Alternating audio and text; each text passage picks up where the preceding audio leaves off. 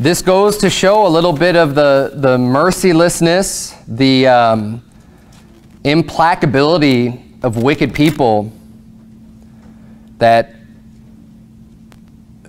are willing to just hurt people and persecute and fight, even though they haven't been done wrong at all. And what we see here, starting off in Psalm 35, of course, we just see, hey, they're setting traps and doing this. I didn't do anything against them. Psalm 69 verse 4 says, they that hate me without a cause are more than the hairs of mine head. And this is giving more, obviously it's a different psalm, but he's now talking about people, again, that are hating him without cause, which when you live the Christian life, you're going to have people that hate you without cause. Now, there is a cause because they hate God. There's a cause because they hate righteousness. There's a cause, but it's not a legitimate cause. Right? Hating someone for obeying God is not legitimate. There's nothing legitimate about that at all. So without cause, and he's saying in Psalm 69:4, they didn't hate me without cause. They're more than the hairs of my head. So they're just innumerable, and they're all over the place. There's so many more of them against me. They that would destroy me, being mine enemies wrongfully, are mighty. And then in Psalm 69:4 it says, then I restored that which I took not away. It got to the point where I'm giving things back to them that I never even took from them. Like I'm just trying to appease them and satisfy them because they're just coming after me. There's so many of them, and they're lying about me, and they're saying I've done them wrong and stuff. So he's just like, okay, fine, here, just take it, whatever. I didn't do anything wrong to you, but I'm restoring that. I didn't even take anything away from you.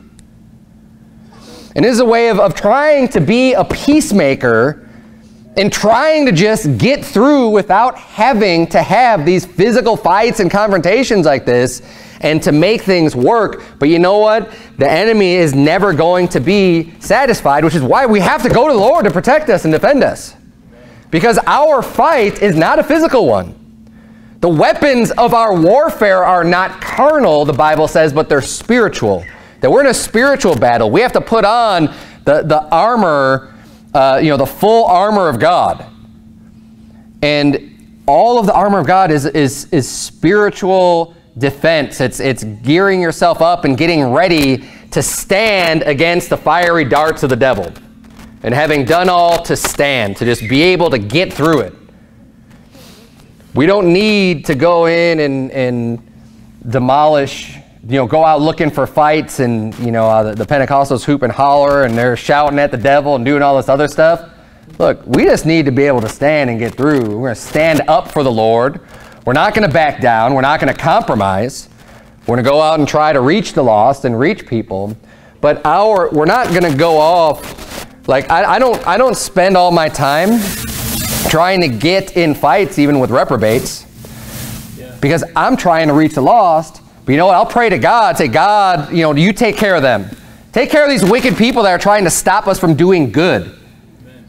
We're not going to go and get involved in some fleshly fight or whatever against them. We're going to fight against the spiritual wickedness in high places. But ultimately, we want God to help clear our path so that we can just do the good that He has for us to do. And let Him deal with judging those that need the judgment. Because He will.